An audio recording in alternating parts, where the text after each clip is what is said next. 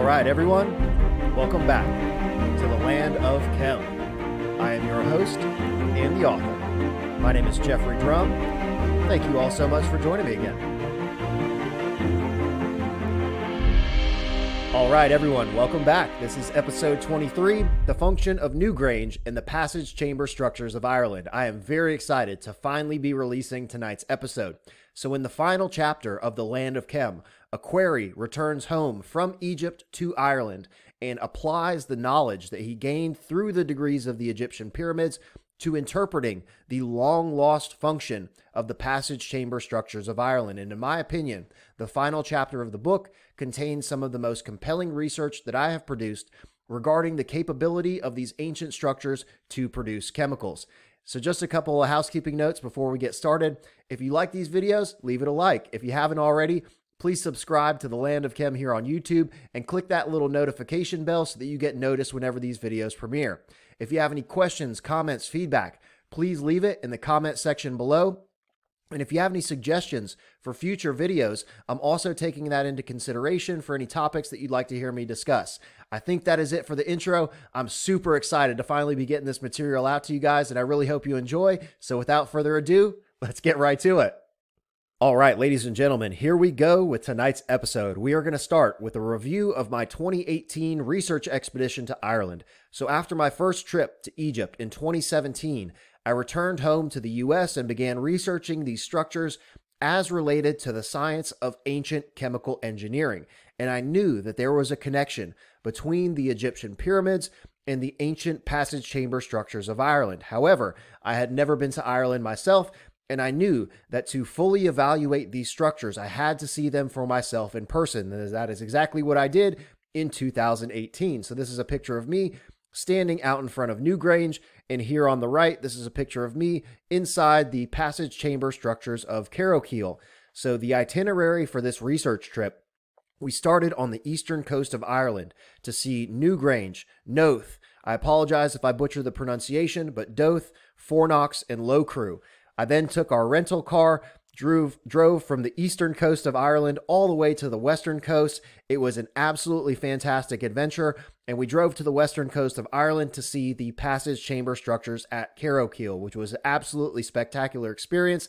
I highly recommend visiting the Emerald Isle if you haven't been before, because these structures are as compelling to me as the Egyptian pyramids, and there's something very familiar about these sites. Having been in Egypt and experienced the energy around the Egyptian pyramids, when I got to Ireland, I felt the exact same.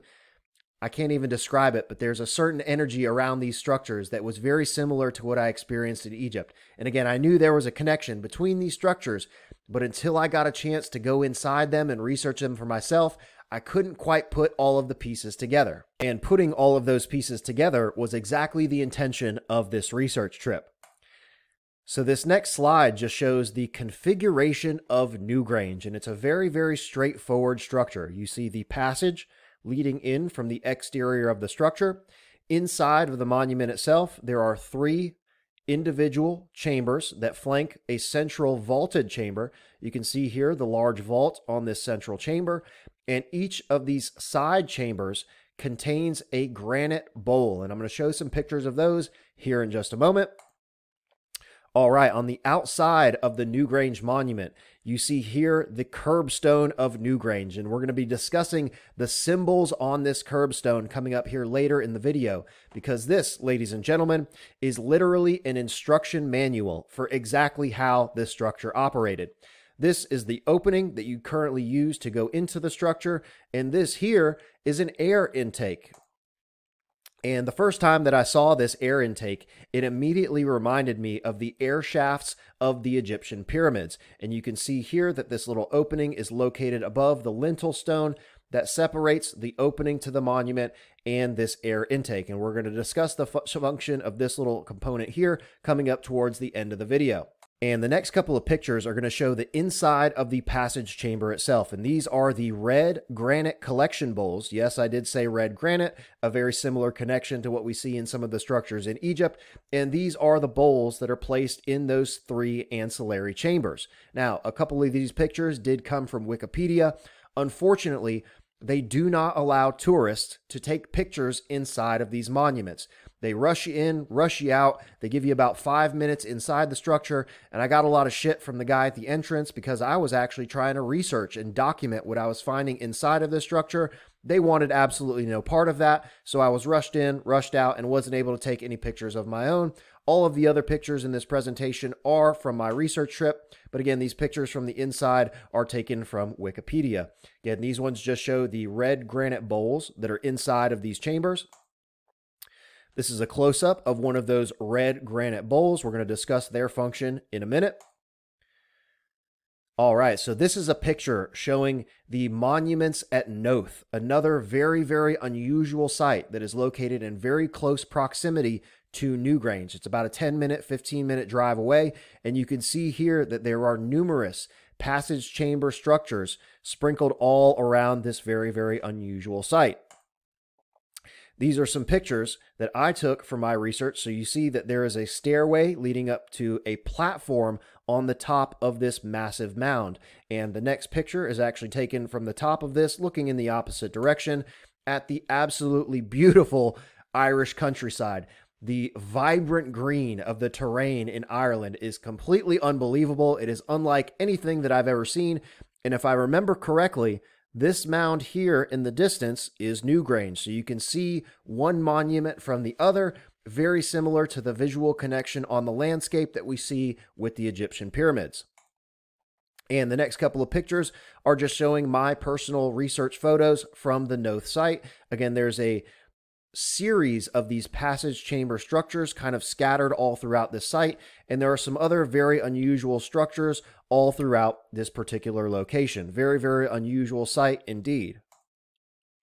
This is one of the passages leading into the central chamber at Noth, and this is actually a picture from Kerrowkeel. So like I said before, we drove from the eastern coast of Ireland all the way to the western coast. And one of the things about touring the monuments of Ireland, there are no tour guides, there are no groups, there are no ticket booths or anything like that.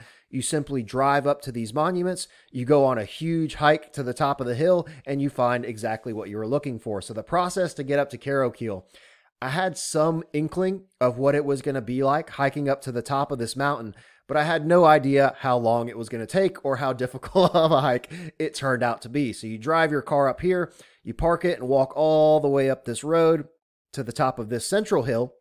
Then you walk over and you're hiking up the side of this hill all the way to the monuments on the top. And it was an absolutely exhausting hike to get up to the top, but what we found at the top was 100% worth it.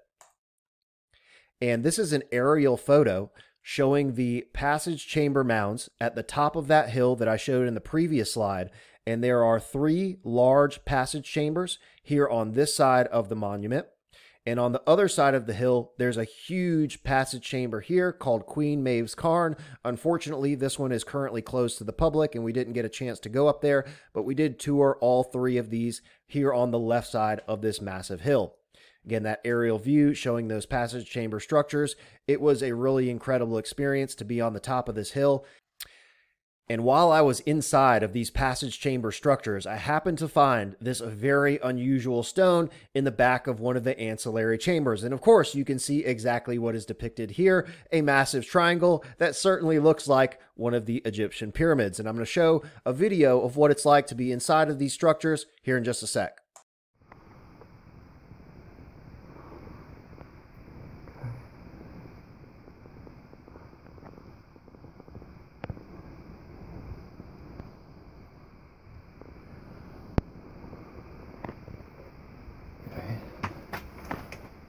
All right, the next couple of slides are going to be a preview of a very important topic that is coming up soon here in the discussion on the Land of Chem YouTube channel. Now, these images are from a book called Pie in the Sky by a gentleman named Michael Poindar, and while I disagree with several of the conclusions that he has reached in that book, I really like his work on the configuration and the alignment of these structures in relation to Earth's electromagnetic grid field pattern.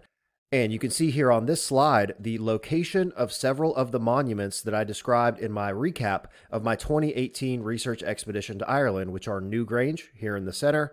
This is Noth. that complex of several stone and earth works. This is Doth, another very unusual location that I was fortunate enough to visit, and these are all located along the River Boyne. Now again, Michael Poinder is researching the location of these structures in relation to Earth's electromagnetic grid pattern, and this is one of those energy lines that moves across Ireland. So very, very interesting stuff. Now, you may remember the experiment that I presented in my recaps of my most recent research expedition to Egypt that shows the properties of the limestone used in the construction of the pyramids in relation to the electromagnetic energy field that is being produced by that machine. And I may go ahead and throw in another teaser of that video coming up here after these slides. But you can see here another very prominent energy line that runs across Ireland, and all of these monuments are located on this energy line, which is Noath, Newgrange, etc. are here. The Hill of Tara is here. Low Crew is here. Carrowkeel, Carrowmore, Knocknarea, several of the other very prominent passage chamber sites of Ireland, again, all located along this energy line. And it is very interesting when you start to analyze this configuration in relation to the monuments at Giza. So again, this is an extrapolation pulling back from the island of Ireland, and he proposes that this great circle of energy with its center at Queen Maeve's Cairn on Knocknarea, again, Knocknarea is that huge hill to the right side of Carrowkeel that I showed in the previous slides about, again, my 2018 research expedition to Ireland. It's that big monument on the right side on that huge hill. And you can see here that there is a configuration between Knocknarea, Stonehenge, and this line continues all the way to the Great Pyramid of Giza. So there is a very, very interesting connection about these structures and their location on the globe. And okay, again, we have the device that was built by our friend John D. Riley. The one that produces an electromagnetic charge or field, and it's now on, as you can hear it. And you can see that there are no charges coming out of it because this is plastic over here. And just a note about the function of the machine. So this transforms alternating current into direct current, which produces, like Yusuf said, an electromagnetic field around the machine. And when you're standing close to this, or put your hand in proximity of the surface, you can feel that electromagnetic field here very, very easily. And it'll continue to build the longer we keep this machine on. And for any of you that are interested, this is called the LifeStream Field Generator, and you can go to zeropointresearch.com. Again, Yusuf and I don't have any affiliation with the machine, but we are going to use this to demonstrate some of the properties of the geology that can be found in the constructions in Egypt. So we're going to be taking a look at several different types of stone today. We have samples of limestone, we have samples of black basalt, we have samples of red granite, and we have samples of white calcite. And we're just going to make a couple of quick videos, again, demonstrating the properties of these stones in proximity to this electromagnetic energy field. All right, ladies and gentlemen, here we are with our good friend Yusuf Awian at the Kemet shop today. Again, we're demonstrating the properties of some of the geology utilized in the construction of the Egyptian pyramids in proximity to the electromagnetic field being produced by this machine. And this is just a quick video to demonstrate the properties of the limestone.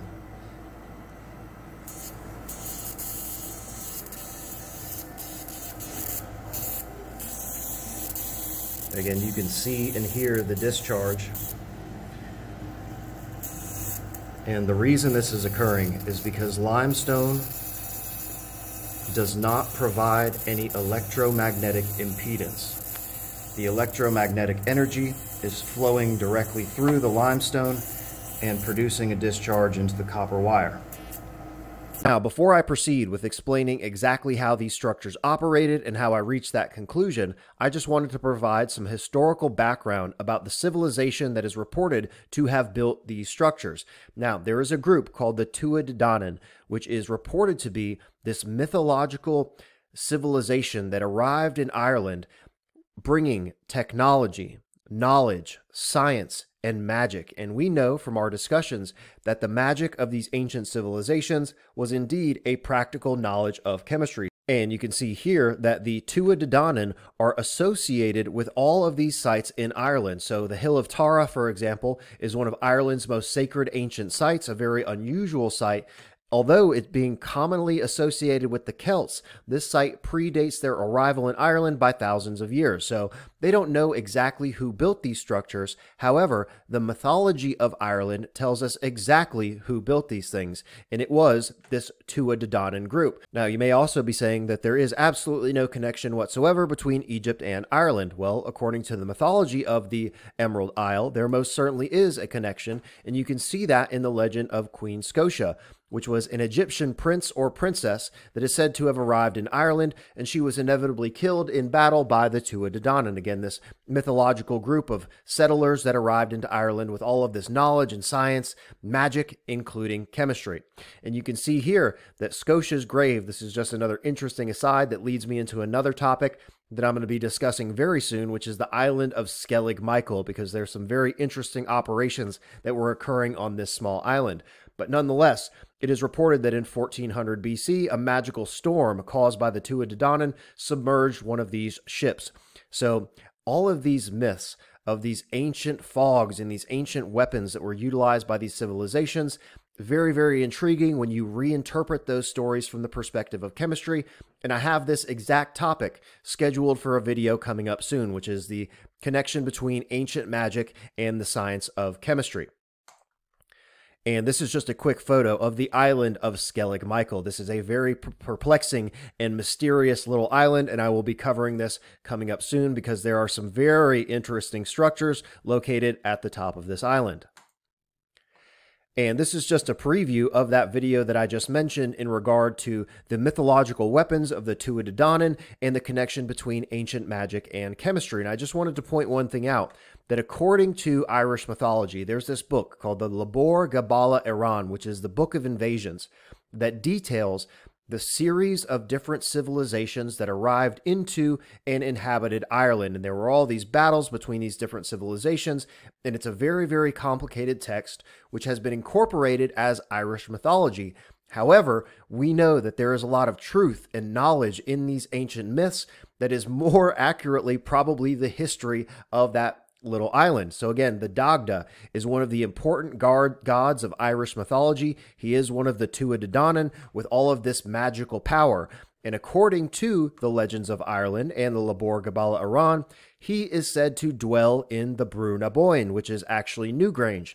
So according to the Irish mythology, Newgrange is absolutely not a burial site, but is the dwelling place of this mythological god of the Tuatha De Danann. So it's very, very interesting that they have incorporated this site into the mythology, and it is directly associated with this magical, i.e. possessing the knowledge of chemistry, civilization. All right, and here on this slide, this is one of my favorite little diagrams that depicts the configuration of Newgrange, and I just wanted to preview this for you so that you can keep this in mind as we begin to discuss the symbols of the Newgrange kerbstone. So when I was inside of the monuments at the top of Carrowkeel, it was a beautiful day when we were hiking up the mountain. We got up there, I spent about probably an hour and a half exploring all of the monuments at the top of the hill. And all of a sudden I was inside one of these passage chamber structures, and I heard this enormous boom of rolling thunder. And all of a sudden I could hear this rainfall, just torrential downpour from outside of the structure. And my travel companion that was with me at the time, she and I were inside of this structure, and we started to notice that the rainfall was accumulating and starting to run into the structure. So the structure itself was beginning to fill with water. We also noticed that when the wind was blowing in the right direction, the structure, the passageway leading into the structure, was actually designed to funnel air inside of these chambers, and there was circulating air inside of these little stone passage chamber systems. And again, I showed you that air intake that is located here on the exterior of Newgrange, and that is exactly the intention of this component of the structure, which is to funnel air into the inner chambers, and there is circulating moist airflow inside of these chambers. And we'll get to that here in just a moment. All right, so this is the kerbstone of Newgrange. And so at the time when I saw this thing, when I went to Ireland, I didn't know how these structures operated. All I had was an inkling that there was a connection between the passage chamber monuments of Ireland and the Egyptian pyramids. So I went there. All I wanted to do was see these things in person, to experience them, and I was hoping that the monuments would speak to me and give me some direction in terms of how they originally operated. And I certainly got that in my experience exploring the monuments of Carrowkeel, and again, that torrential downpour that eventually began to flood these chambers. And I didn't realize it at that time, but I had discovered the methodology that was involved in the operation of these structures. And it wasn't until several months after I arrived home after that trip that I finally realized exactly what this stone was depicting. And I think I mentioned this at the beginning of the video.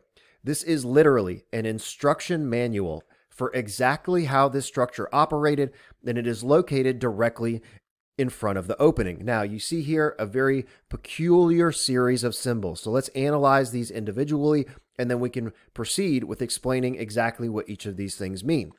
So here at the bottom of the stone, this is a series of undulating lines, very wavy lines that cover the bottom of the stone. So this is symbol number 1. Here on the right, you see this square or diamond-shaped symbol that is repeated heading in this direction to the right of the stone. You see here these spirals, which are moving in this direction. And you see here, there is a triple spiral configuration. So there is this circulation of air. And I already kind of spoiled the secret of what these symbols actually mean. So again, there's circulating air depicted here in this triple spiral symbol. And again, remember that because it will be applicable to the configuration of these chambers. There's 3 spirals here. And if you recall from the beginning of the video, all of these monuments have 3 ancillary chambers that flank the large central chamber. And you can also see here that there are 3 more of those square or diamond symbols at the left side of this stone. So this is a quote from the final chapter of The Land of Kem, and it describes perfectly my sentiment when I discovered exactly what this stone was communicating. So to the uninitiated, these strange carvings would have appeared to be primitive art or magic symbols, but Aquari now knew that the magic of the Order of Kem was chemistry. He had seen similar glyphs before during his apprenticeship and understood them to be representations of chemical compounds. And I think you can see what direction we are heading because, ladies and gentlemen, this is a rudimentary depiction of a chemical reaction sequence that was occurring inside of this structure. So as I mentioned before, when I was inside of the passage chamber monuments of Carrowkeel, that rainwater began rushing into the passage chamber, and there was air blowing into the system and circulating inside of the central chamber. At that point, I was beginning to realize the methodology of operation that was involved in the structure. However, I had no idea what the actual reactants or product of that system were. And again, it wasn't until several months after I returned that I stumbled across a miraculous revelation in my research that led me to begin investigating green vitriol, otherwise known as ferrous sulfate. And ferrous sulfate was one of the most ubiquitously useful chemicals in the ancient world. This thing could be used to produce a multitude of different compounds that have all sorts of different applications. So a very, very valuable chemical. And the study of vitriol actually began in the ancient times, even according to the conventional archaeological and historical record. The Sumerians had lists of different types of vitriol that they were using and producing for all sorts of different applications. So again, the study of green vitriol, i.e. ferrous sulfate, goes back all the way to the Sumerians circa 3000 BC.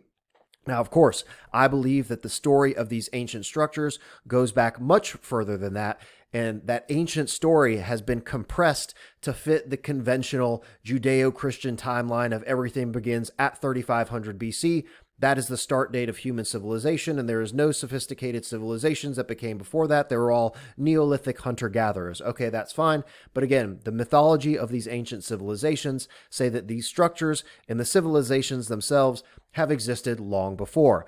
Now, just another note about the green vitriol or ferrous sulfate.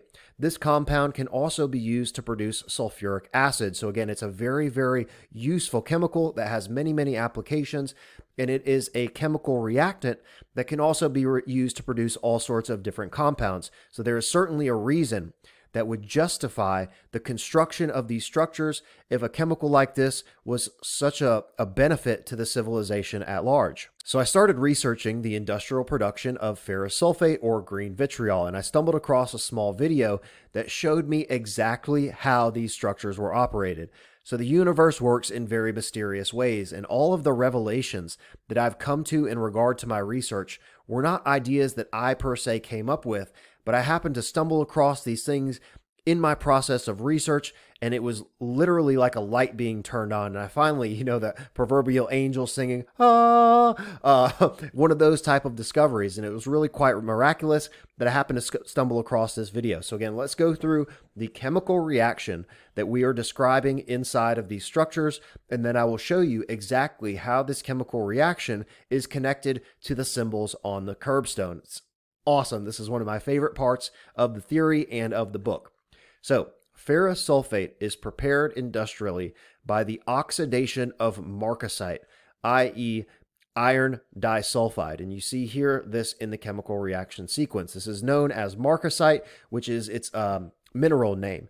So the marcasite is pulverized and placed into basins. And you may remember from our previous slides, the basins that are located inside of these structures. So keep these little basins in mind because they are going to be applicable in my interpretation of the symbols of the kerbstone.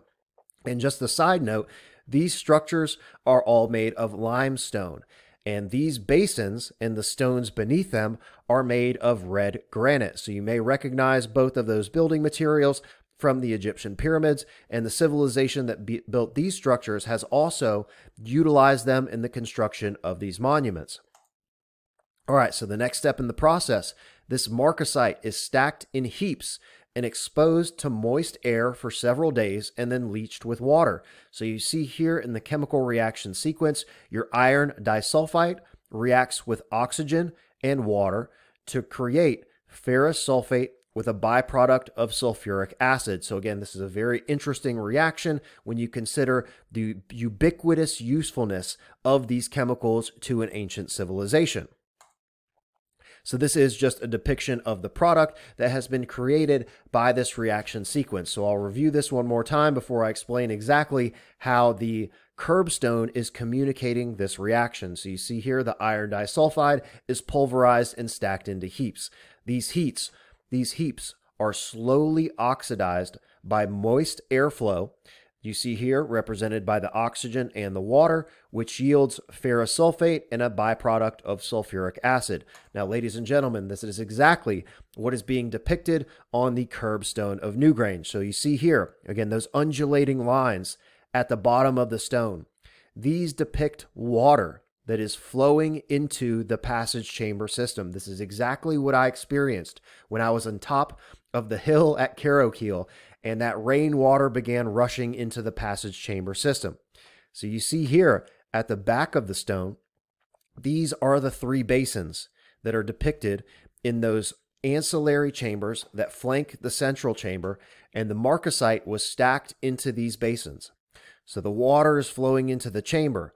There is air moving into the chamber through that air intake, and all of these structures are designed to conduct moving air into the passage chamber system, and that moving air is circulated around that triple chamber system. And you can see here that is exactly what is depicted on the kerbstone of Newgrange, is the air circulating around that triple chamber system, again depicted here on the stone with this triple spiral symbol. So again, the air is moving into the chamber, the air is circulating around the triple chamber system.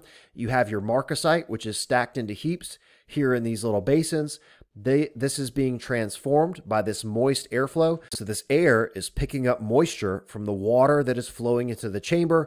That moist airflow circulating in the chamber is oxidizing the iron disulfide that is stacked into heaps in these basins, transforming it into ferrous sulfate, which is the crystals that are depicted here coming out of the structure as your product.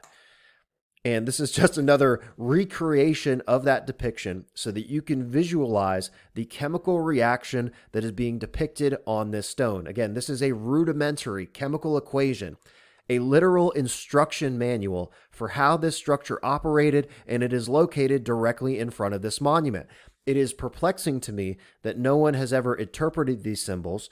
Even when we went to visit the monument, the tour guides at the site said that there's never been an interpretation of these symbols other than the fact that they are magic symbols or just art or some sort of decoration of the monument itself. But when you look at these symbols from the perspective of chemistry, and these being some sort of alchemical symbols from an ancient civilization that was attempted to communicate how this structure operated so that future generations could come along and retrieve that knowledge, it becomes a very, very interesting stone indeed. And again, it's sitting right out in front of the opening to this monument. So you can see here on the left, again, this is the marcasite that is stacked into the heaps in those basins.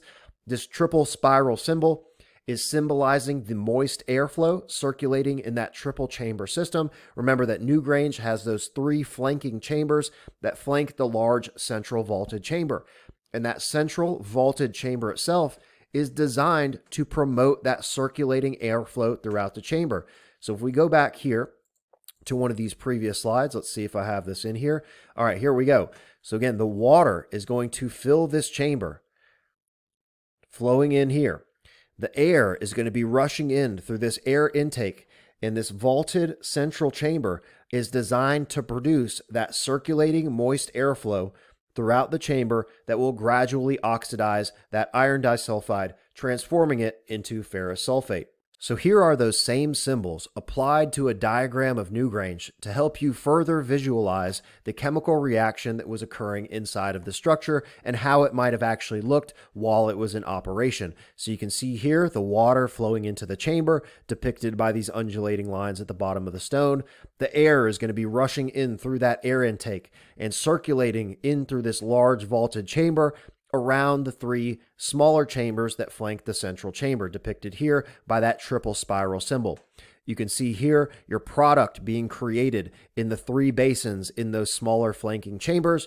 This is iron disulfide being transformed into crystalline green vitriol, which you see here being extracted from the structure, depicted by these little crystals here on the right side of the stone. So that, ladies and gentlemen, is my interpretation of the symbols of the Newgrange kerbstone and how they are communicating exactly how this monument would have operated. Again, a very rudimentary chemical equation showing future generations exactly what this monument was used for. Now, you may be asking yourself, what exactly were they doing with this ferrous sulfate that was extracted from these chamber systems? So during my 2018 research expedition to Ireland, I was exploring all of the passage chamber structures, and while I was doing that, I was also analyzing the terrain that surrounded these monuments, and I noticed that all of these structures are built on top of a hill. And at the bottom of the hill, there is a bog area, this kind of marshy wetland area that surrounds the hill. So I just kind of kept that in mind. So we continued with the research expedition, traveled from the eastern coast of Ireland all the way to the western coast to Sligo to see the monuments of Carrowkeel. And while we're at the top of Carrowkeel, this torrential downpour is coming down, and it's pouring by the time we're leaving the hill. And we begin our hike down, and I noticed that all of the groundwater that was accumulating at the top of the hill and pouring into the structures was also flowing down channels down the side of the hill into this bog area. And I just kind of noticed that, kept it in my mind, and about 3 months after I got home, I stumbled across another revelation in my research, and I finally realized exactly what the original intention of these structures were. So there is a very interesting substance that is naturally produced inside of these bogs. It's called bog iron, and you can harvest this bog iron and produce metallic iron. Now, this bog iron is created inside of these little marshy wetlands by groundwater that contains dissolved iron. Now, ferrous sulfate is a water-soluble compound, and ferrous sulfate is actually incorporated into this groundwater that produces deposits of bog iron. Now, again, the anaerobic bacteria inside of these bogs and the acidic nature of the bog transforms this ferrous sulfate into deposits of metallic iron oxide. That metallic iron oxide can then be smelted to produce actual iron metal. Now, this bog iron is a renewable resource, and the same bog can be harvested about once each generation. So let's say, for example, this ancient civilization had survived a massive cataclysm. They travel to their new home, and they're going to build these structures that are going to increase their probability of survival and provide them with chemicals that are going to benefit their civilization as they reestablish their life in this new area. So again, that was the intention of these structures. The passage chamber structures of Ireland was to renew and increase the amount of ferrous sulfate that was being introduced into these bogs, which inevitably led to a significant increase in the amount of iron that could be harvested from these bogs.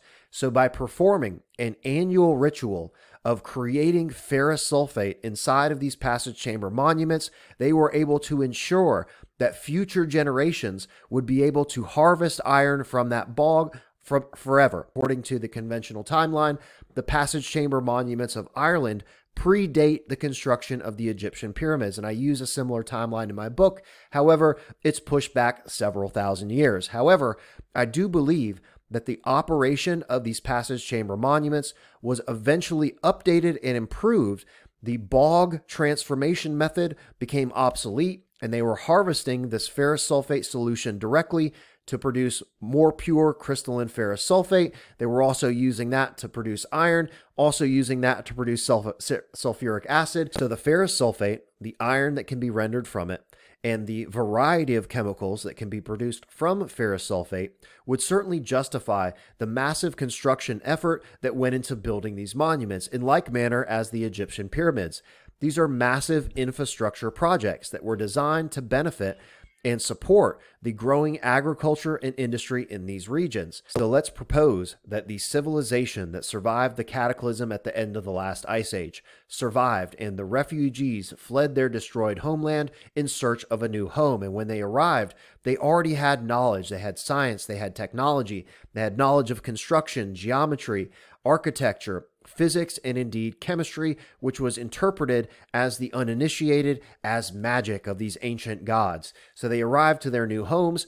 They employed their knowledge of construction and chemistry in building these structures, which were going to produce chemicals that increased the probability of survival for their population in their new homes. So this is the story and the timeline that I present in the Land of Chem book, and it leads me to an upcoming video where I'm going to explain the entire timeline of the cataclysm, of the building of these monuments that eventually led to the construction of the Egyptian pyramids in Egypt. So I'm also going to be circling back on these mythological gods, the Tuatha De Danann, this ancient legendary civilization that once inhabited Ireland, because there is a very, very interesting story to be told about this civilization, and there is a lot of research about who these individuals actually were. I'll get to that later. We're also going to be coming back and discussing the magic of these ancient civilizations, reinterpreted from the perspective of chemistry. And this is where the ancient story of all of these myths from across the planet get very, very interesting. So I'm really, really excited to finally be getting to those.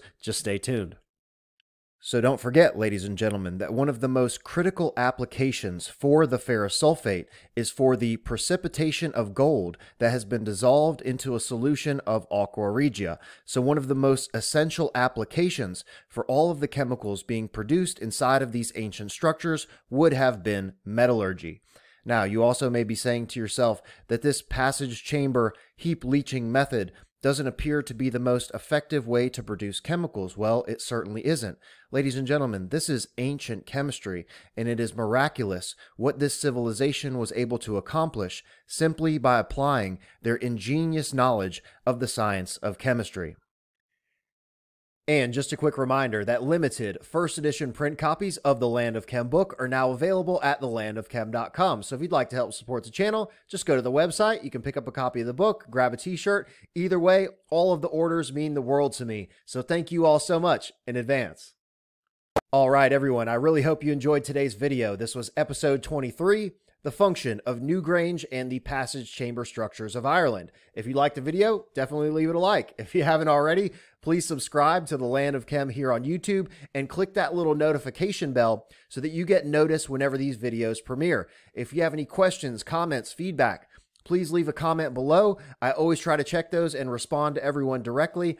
I'm also entertaining suggestions for topics for future videos. So if there's anything that you'd like for me to cover or discuss, leave it in the comment section below, and I will definitely take that into consideration. I have some really awesome videos coming up for the next several episodes in the series. I won't spoil the surprise, but I just want to say thank you to all of my supporters and subscribers. If you have Instagram, you can follow me on Instagram for daily posts, exclusive videos, all that kind of cool stuff. I think that's it for today's video, so I will see you next time.